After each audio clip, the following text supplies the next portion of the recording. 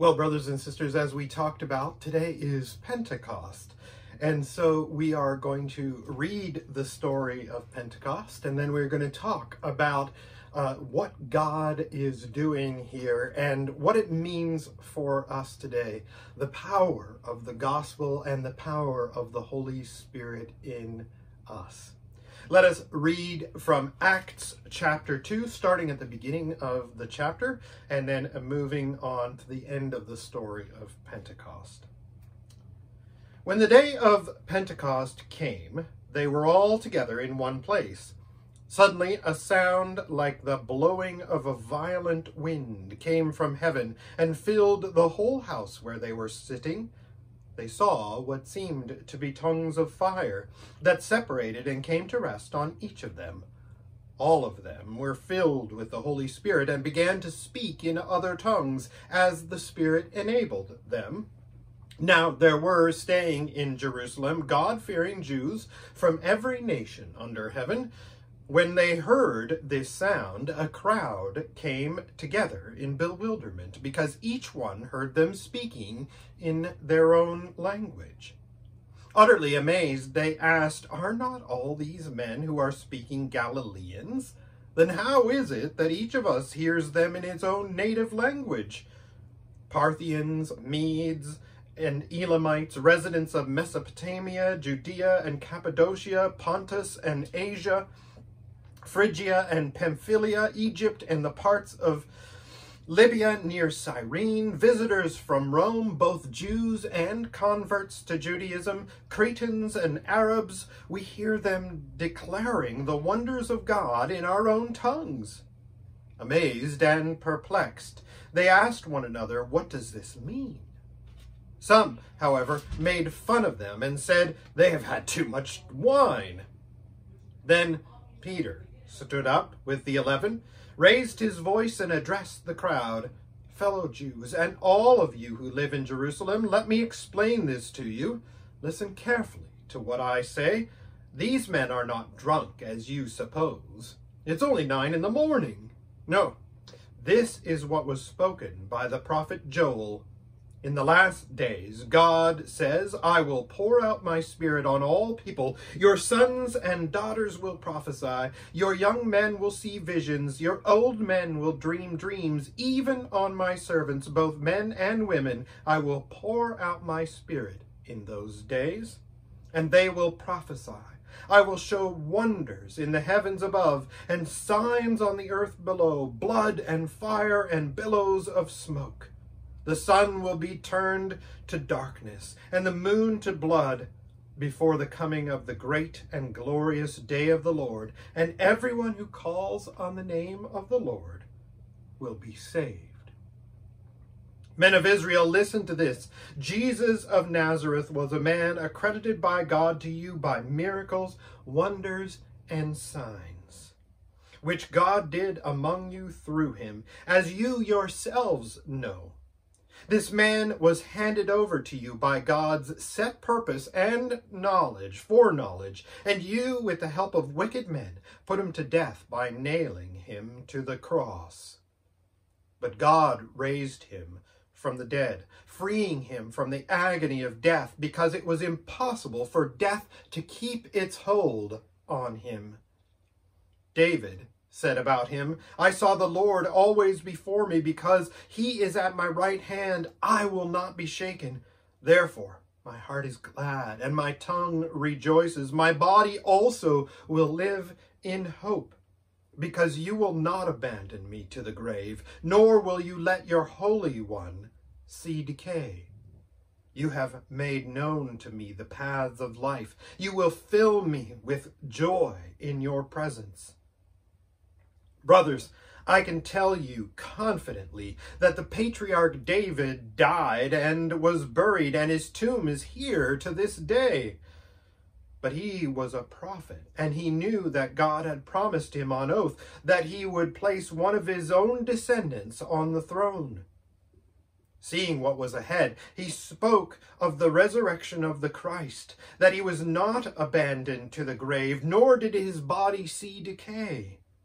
God has raised this Jesus to life, and we are all witnesses of the fact. Exalted to the right hand of God, he has received from the Father the promised Holy Spirit, and has poured out what you see and now hear. For David did not ascend to heaven, and yet he said, "The Lord said to my Lord, sit at my right hand, until I make your enemies a footstool to your feet."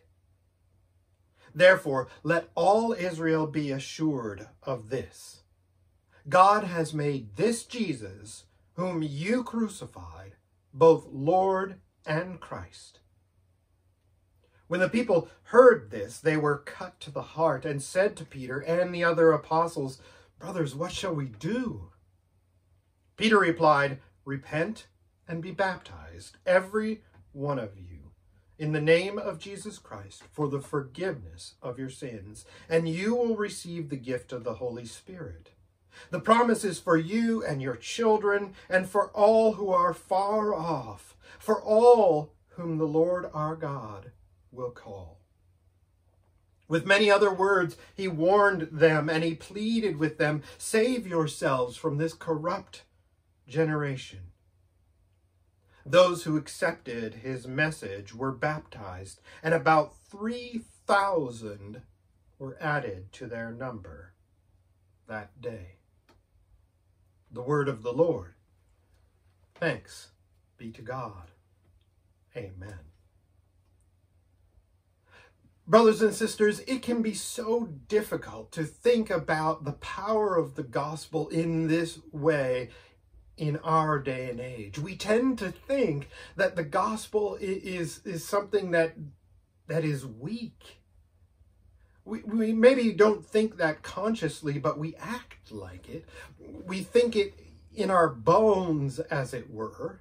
And maybe there's good reason for that, because we look at our country, we look at this world, and we see that in many places of this world, the gospel seems to be in decline. There seem to be less and less Christians, less and less Christ followers, as opposed to more and more. And yet, this text indicates that the power of the Holy Spirit was great. And since we know that God is the same yesterday, today, and forever, we must believe that the power of the Holy Spirit is still great today.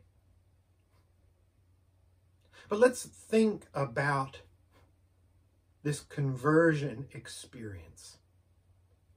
A little bit earlier this spring, I picked up a book called The Infographic Bible by Karen Swarls, and I'm so excited about that. And in it, she goes through and puts in pictorial form all kinds of useful information from the Bible, and puts it in a way that we can see and digest. And her diagram for the day of Pentecost inspired me to put this video that you're seeing in the background together. You see, one of the things we lose sight of is just how deeply powerful the message that God gave through Peter and through the power of the Holy Spirit was during that day. How many people were converted to the faith on that day? How many people were baptized? How many people came to faith in God? You see, all of these people here came to faith in God. Each star represents one person. I was putting a new star on every second or so, but it was taking way too long. It was going to take forever for all the stars to show up, and so I sped it up. There's a new star on this video every 0.01 seconds. Not 0.1 seconds, not 1 second, but every 0.01 seconds, a new star shows up. A new believer converted on this day. What a beautiful thing. But does the power of the gospel, does the power of the Holy Spirit still command that kind of ability today? Yes, brothers and sisters, it definitely does. Now, I don't know what the Holy Spirit will do with this message. I don't know if thousands of people will come to know Jesus as their Lord and Savior. I hope so. But the power is there. The power of the Holy Spirit lives within us. The power to give us the good gifts that we heard about during the confession and assurance time. The power to bring the dead to life. The power to maintain and sustain and grow and create. That power is alive and well today, brothers and sisters. And that power is sorely needed in this world, not to make us glorified, not to make Christ followers seem great or fantastic or whatever, not to put us on a throne or anything, but to put Christ on the throne, to bring healing and reconciliation in this world. I've been reading The History of Christianity by Justo Gonzalez, and it is a wonderful, wonderful book. And in the very beginning of the book, he starts off with the time period just after Jesus' death and resurrection and during the early church. He starts off with the story of Pentecost and how dramatic that was. But then he starts off talking about the reality of the early church, the church in Jerusalem. And it was wonderful. We hear so many good things about the church in Jerusalem, how it shared all things in common. But not everything was peaches and cream there. We hear early on in the account of the time after Pentecost, we hear about how some of the Greeks, the Hellenists, were complaining that their widows and orphans were not being cared for as well as the Jews. And what the Bible really means there is that there were at this time there were really only Jewish people who were part of who were Christ followers. There hadn't been Gentiles brought in. And so we're talking about two different groups of Jewish people. We're talking about Hellenists, people who were Jewish by descent, but who were influenced by the Greek culture of the surrounding world, who maybe came from various parts of the world, just like the people we hear about in this story of Pentecost. And then the other group were the Hebrews, the people of Jerusalem and of Judea and of Palestine, the place where Jesus lived and grew up and so on. And apparently, consciously or not, somehow there was a bias against those of more Greek cultural background. The Jews, whether they meant to or not, the Hebrews were discriminating against those of that broader Hellenistic culture. Sadly, we can identify with that all too well in our society. We need the gifts of the Spirit, which were designed to serve one another and to serve this world. Why? Because we were given a ministry of reconciliation. That witnessing that we were called to do when Jesus ascended into heaven and he said to the disciples that they would be his witnesses in Jerusalem and Judea and Samaria and to the ends of the earth. That commission for us to be his witnesses means that he was going to send his Holy Spirit to us so that we could show people in both our words and in our deeds the love of God for all his image bearers, for all the people of this earth, both within our congregations, within our churches, and outside of. And because of the Holy Spirit, a little bit later on, the disciples are able to put in place the deacons, among whom was Stephen. It's interesting, the deacons, all of them have Greek sort of names. All of them were Hellenists. All of them were Jewish people who had that Greek sort of culture, who were then given powerful voices within the church to enable them to bring justice to a portion of the church that had been neglected. And Stephen, who receives the Holy Spirit in great power, he becomes the first martyr that we know of the faith. And the gospel is spread partly because the disciples listen to the Holy Spirit and use the gifts of the Spirit to serve the community and share the good news. Now, brothers and sisters, you saw that video go by once, but the reality is that was only half of the people. You watch it again going on in the background, and you can see that there is another half. 1,500 people in each of those slides, and the slides are pretty much covered with stars.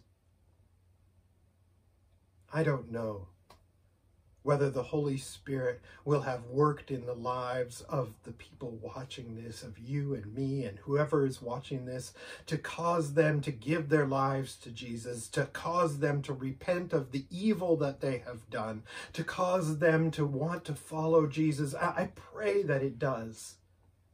But I do know very much that you and I who already know Jesus, who follow Jesus, you and I who are already filled with the Spirit, we have this same great power.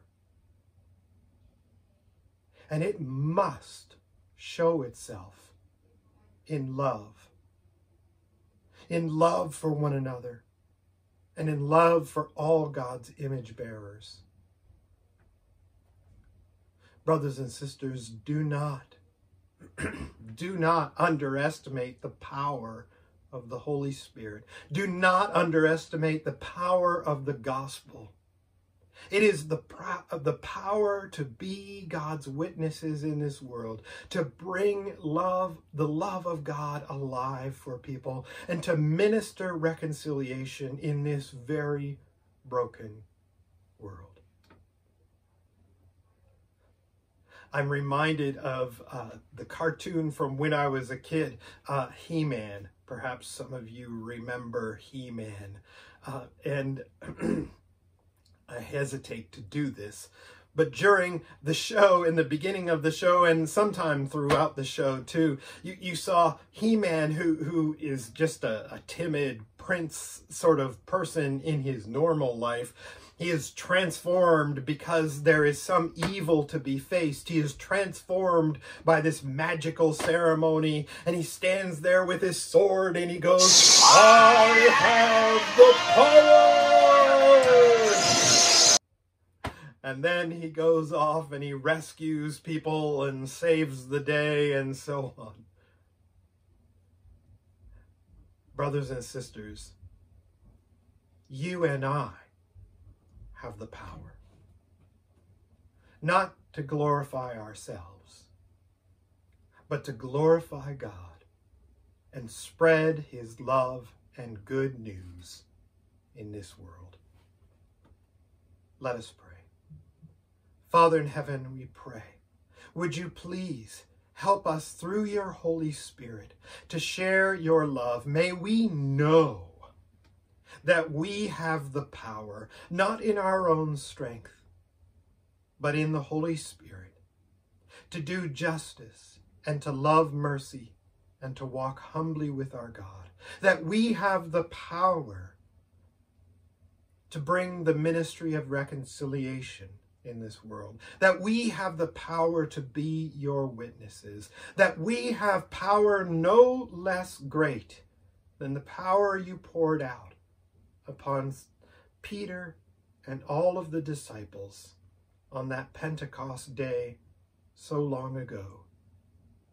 May we use that power to spread your love and your kingdom today. In Jesus' name we pray. Amen.